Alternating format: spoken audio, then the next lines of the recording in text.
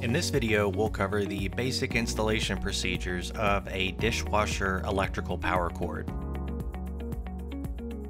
The power cord includes 3 wire connectors,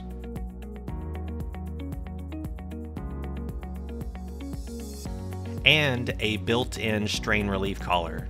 The strain relief collar may only be compatible with specific GE models. After removing the strain relief collar from the terminal box,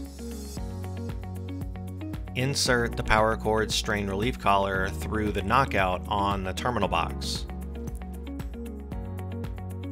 If the strain relief collar is loose or comes out easily, remove it and reinstall the strain relief collar back onto the terminal box.